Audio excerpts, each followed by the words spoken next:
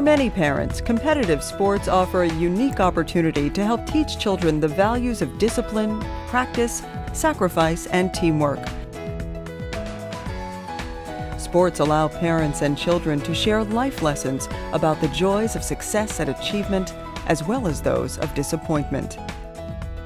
They can help develop endurance and strength, build confidence and social skills, and help balance a rigorous academic workload. Parents of children in sports programs can also have some peace of mind, knowing that at least as long as their children are out on the playing field, they're out of trouble. Or are they? The increasing incidence of childhood illness, combined with emerging science that links many of those illnesses with exposures to chemical toxins, including pesticides, has raised concerns about the quality of school environments.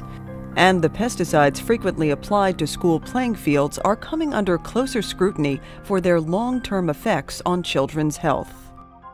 There's what we know, and there's what we don't know. And what we know already is that lead, methylmercury, a number of pesticides, polychlorinated biphenyls affect the developing brain. And what's equally scary is what we don't know. Simultaneously with the phasing in of these chemicals, which were mostly developed since World War II, we've seen epidemic rises in chronic diseases among American children. Asthma has tripled. Developmental disabilities now affect on the order of 5 to 10% of American children each year. Childhood cancers are on the rise, such as leukemias, testicular cancer, among other diseases. Some birth defects have tripled in the past 30 years. We don't know what the causes are of that epidemic, but what we do know is that environmental chemicals are significant factors in the rise of those epidemics. Pesticides used on playing fields can enter the body of a child in 3 ways. Those which volatilize or are disturbed by heavy activity or strong winds can become airborne, and high rates of respiration among young athletes increase the amount of these toxins which they breathe in. Pesticides can also be absorbed through skin during normal play or when sitting or lying on turf. Finally, chemicals can be accidentally ingested through hand-to-mouth behavior after touching turf or handling equipment and brought inside homes and schools on the soles of shoes, where they can remain active for long periods of time.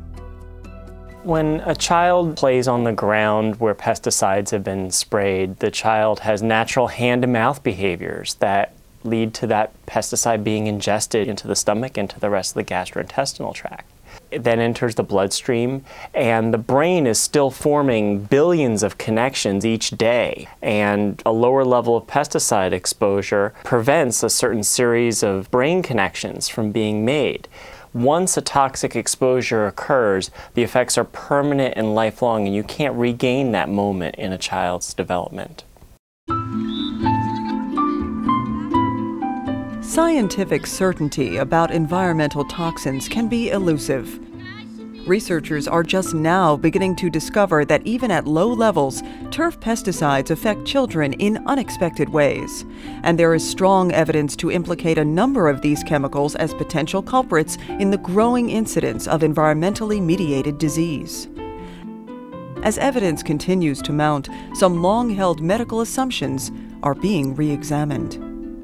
We've moved from an era where we were focused on high-level exposures or massive, intense exposures to the reality that low-level exposures to environmental chemicals have equally significant effects on children's health.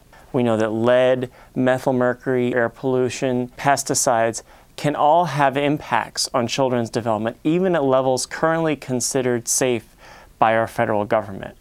And so it's not the dose that makes the poison anymore.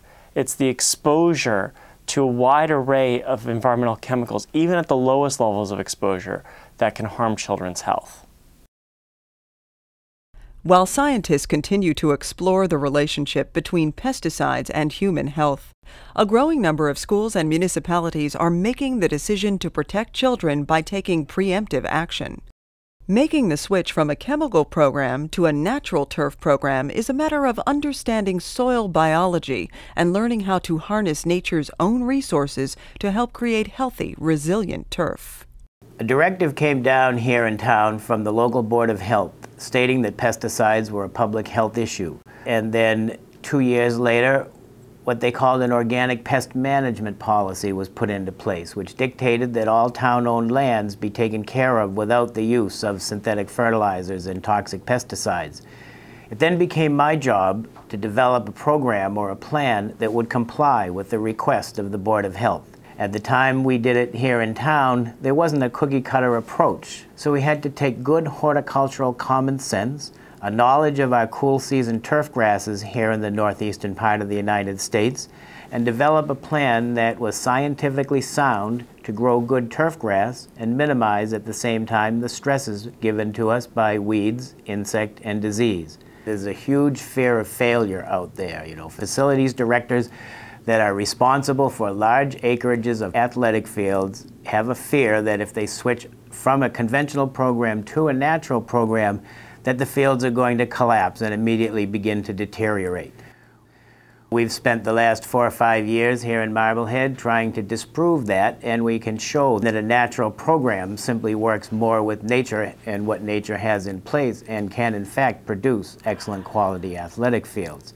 We're in it for the long term. We're doing a feed the soil approach so that soil in turn can nourish that turf grass. Once we take that approach, everything else simply falls into place.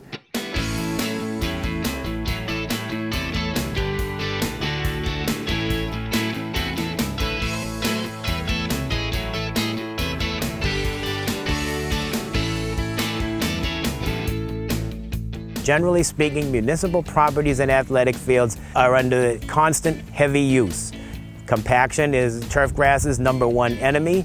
So it's our job at the municipal level, if we want to maintain good athletic fields, to continually relieve that compaction. We use a natural organic fertilizer. We do a compost top dress, heavy and vigorous overseeding, and then either a core or slice aeration several times during the growing season. When we combine all of these things around a predetermined program, then we're able to grow good, healthy grass.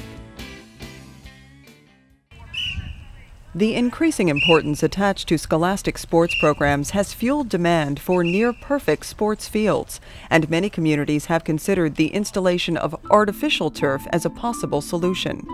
But most artificial turf fields are manufactured using toxic waste products, and recent studies have shown high levels of chemical toxins at field level. Artificial turf requires harsh chemicals for cleaning, and body fluid spills are particularly difficult to handle. Additional concerns about serious and unusual injuries, the disposal of old fields, potential liability, and the loss of environmentally beneficial natural turf has convinced many school districts to choose the rehabilitation of natural fields over the installation of artificial turf.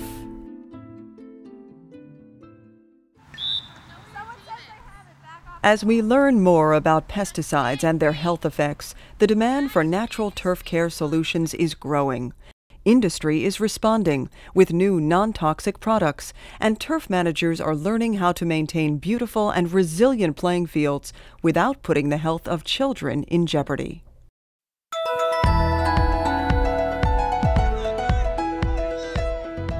Every child deserves the opportunity to participate in athletic activities at school, and every parent should be able to allow their children to engage in these activities without having to worry. While it may not be possible to eliminate all of the potential toxins which children face in their lives, it is incumbent on us to act when there is sufficient evidence of potential harm.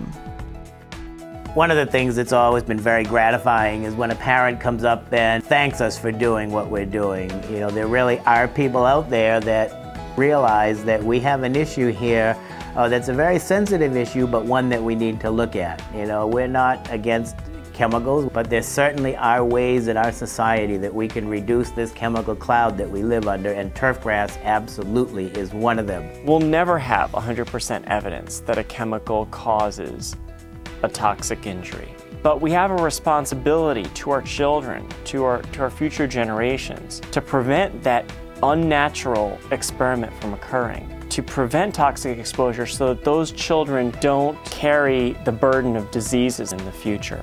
It may be a small investment now, but by taking a precautionary approach to chemical safety, we can make a wise investment in the future of our children.